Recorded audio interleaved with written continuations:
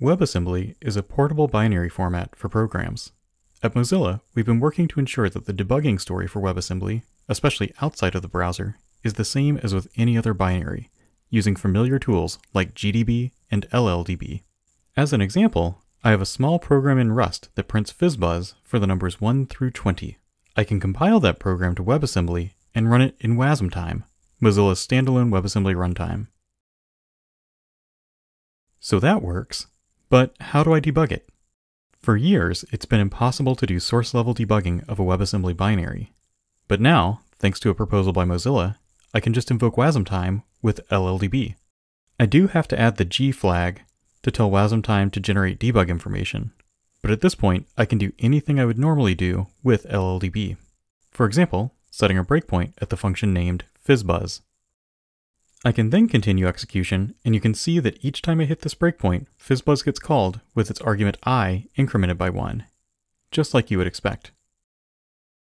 I can step through and view the variables, so 4 is not divisible by 3 or by 5, so both of those are false. But because this is a debugger, I can modify those variables at runtime, and see how this program would behave in a different scenario. For example, I can lie and say that 4 is divisible by 3, and see that that did update the value. Now, when I continue, you can see this prints fizz instead of the number 4. I can also view a backtrace to see how I got here, and I can navigate up and down those stack frames. So I can see that fizzbuzz was called from this loop in the main function. I can even use LLDB's built-in GUI to visualize execution and watch variables as they get set.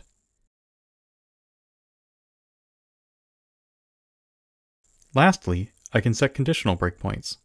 So let's disable our old breakpoint and set up a new one to break on line 14, but only if I is divisible by 3 and by 5. Now when I continue, I can see that execution continued until I was set to 15, and if I continue from there, the program finishes without hitting the breakpoint again. If you intend to deploy WebAssembly outside of the browser, it's absolutely crucial that you're able to debug those programs in the same execution environment in which you'll be running them. And that's exactly what you just saw. A completely normal LLDB debugging session, but for a WebAssembly binary running inside the WasmTime runtime. To learn more about WasmTime, visit wasmtime.dev. I hope you'll try it out and let us know how it works for you.